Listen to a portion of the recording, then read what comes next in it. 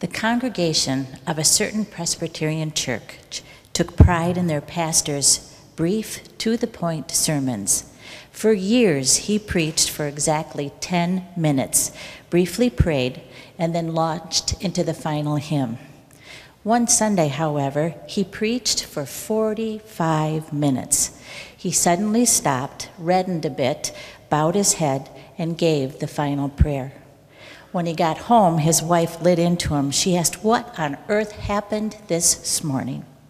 Chagrin all over his face, the preacher explained, "I usually put a cough drop under my tongue just before I speak. When it is dissolved, I know it's time to stop. This morning, I discovered too late I put my collar button under my tongue instead."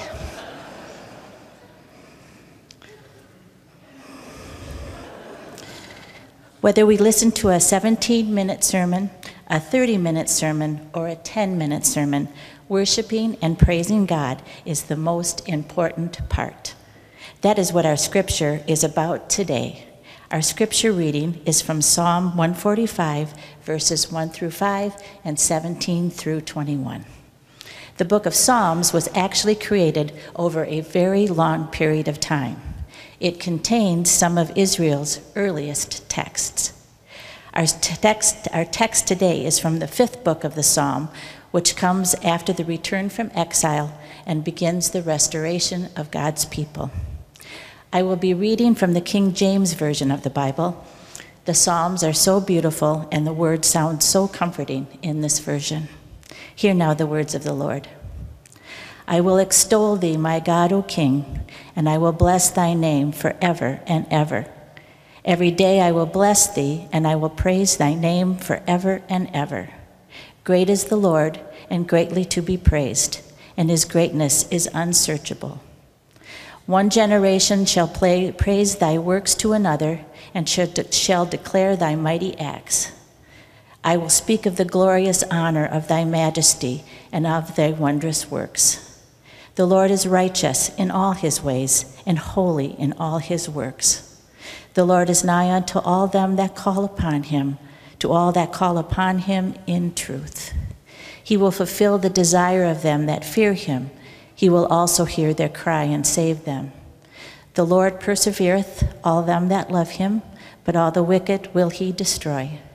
My mouth shall speak the praise of the Lord, and let all flesh bless his holy name forever and ever." The word of God for the people of God. Thanks be to God. Let us pray. Holy One, you have promised to be with us. Long ago, you sent your Holy Spirit to abide among us and guide us to a future of goodness and hope. We come seeking your truth, your justice, your kindness, O God, as you are with us this morning. Let us feel your presence and welcome you into our lives. Amen. In 1886, a Swedish preacher named Karl Bober wrote a poem called "O Great God." The very condensed Cliff Note version of this story goes like this. Bober was inspired to write the poem after walking home from church. As he and some friends walked, a thundercloud appeared, and soon lightning flashed, and the rain came down in cool, fresh showers. When the storm was over, a rainbow appeared. When Bober arrived at home, he looked out of his window over the lake that was still and reflected like a mirror. From the other side of the lake, he heard church bells. So he writes his poem. An old Swedish folk tune was soon set to the poem, and later Bober sold the rights to his poem. It was translated from Swedish to Russian to English, different music added to it, and now we have the version we know as "How Great Thou Art." Now, Paul may disagree with some of my timelines and exact history on the hymn, but for now, we'll just go with it. The first line of Boberg's poem tells of God's greatness and the awe and inspiration he felt walking home that day. O Lord my God, when in awesome wonder, consider all thy worlds thy hands have made. I see the stars, I hear the rolling thunder, thy power throughout the universe displayed. Who here hasn't marveled at the greatness of God in all his creation? But not all of God's greatness comes in big displays of rolling thunder or meteor showers. God's wonders are also displayed in quiet, gentle ways, and we see this in the second verse of How Great Thou Art. When through the woods and forest glades I wander, I hear the birds sing sweetly in the trees. When I look down from lofty mountain grandeur, I see the brook and feel the gentle breeze. When life gets too busy or stresses invade my brain, I like to walk in the woods near my house.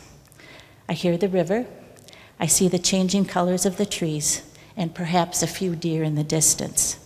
And I sense God's presence, and soon I feel a peace that lets me remember who I am and to whom I belong. Psalm 145 is How Great Thou Art in biblical form. Let me read the psalm one more time. I will exalt thee, my God, O King, and I will bless thy name forever and ever. Every day I will bless thee, and I will praise thy name forever and ever. Great is the Lord, and greatly to be praised, and his greatness is unsearchable. One generation shall praise thy works to another, and shall declare thy mighty acts. I will speak of the glorious honor of thy majesty and thy wondrous works. The Lord is righteous in all his ways, and holy in all his works. The Lord is nigh unto all them that call upon him, to all that call upon him in truth. He will fulfill the desire of them that fear him. He will also hear their cry and save them. My mouth shall speak the praise of the Lord, and let all flesh bless his holy name forever and ever. It is hard to imagine a better text for this Sunday, our stewardship kickoff. Psalm 145 speaks of God as creator and a source of abundant blessing. But what exactly is stewardship? In the simplest terms, stewardship is the wise management of God's resources. Stewardship is what one does after he or she says, I believe. Psalm 24 says, the earth is the Lord's, and everything in it the world, and all who live in it. So stewardship is as much about living as it is about giving. Stewardship is God's abundance. It's not just about paying the bills or covering the budget, although that's important too, but it's our participation in the world. Stewardship is the response to everything in Psalm 145. God's goodness and the vision of how things are supposed to be and how God intends things to be. In his book, Theology of the Old Testament, Walter Brueggemann writes about the way God sets things up, the way God establishes a viable, life-giving, life-permitting order, a place for life. A place for life. The church should be a place for life. As it was stated in the stewardship letter that you all should have received by now, and if not, surprise. In the next several weeks, we will be invited to reflect on how we individually and communally are stewards. We will be asked to reflect on how Second First represents, as quoted in the letter, a way of being church, a way of practicing one's faith, a way of interpreting God's word in the times in which we live, a way of articulating the hope that is within us, a way of intellectual honesty and courage, a way of creating a new ecosystem for the church, a way of sustaining a movement, not a moment, a way of doing justice, seeking peace, and building community. We can prayerfully consider the way Second First can be a place for life, whether in our neighborhood outreach or how we can care for each other. Stewardship is the hope for the world. It is the sharing the overflow of blessings from God. Every day I will bless thee, and I will praise thy name forever and ever.